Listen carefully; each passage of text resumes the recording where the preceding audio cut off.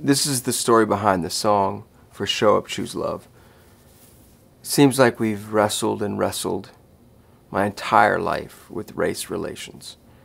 Sometimes it's glowing and big, and other times it's sort of in the shadows. But I've always acknowledged it with my music, because I've always wanted us to be together.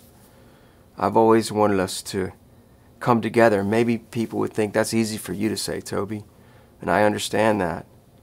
But the only way we'll ever be together is, the only way we'll ever reconcile is if we confess and we forgive. It's the only way forward. Without God, I just don't know how that's going to happen. But there does have to be some action. And showing up is the first action. Show up.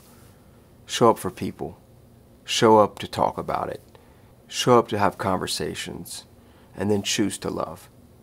John Reddick and I, along with a bunch of other writers, including Tommy Sims and some great writers in this town, wrote this song. This song is dear to my soul because I've lived my whole life in this.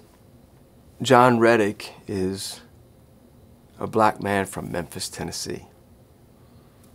He's seen a lot. He's felt a lot.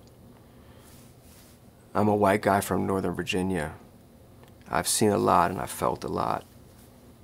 Us choosing to come together, us choosing to show up for each other in each other's lives, in real community, is the heart of this song, Show Up, Choose Love.